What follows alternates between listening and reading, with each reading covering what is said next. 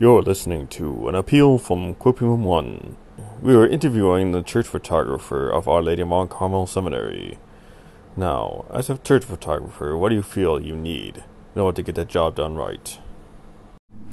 I would say as a church photographer, I need a good camera in order to make good photography for the church. Now, what kind of camera do you feel that you would need?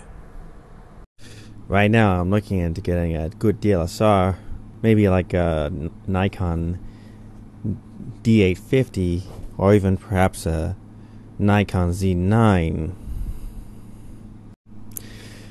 Such things are quite costly, but I think in the end it is quite worth it. For inspiration, I look to the great artists in film, the great photographers of our age. Thank you for your time. Well, thank you very much. You have been listening to Quopium 1.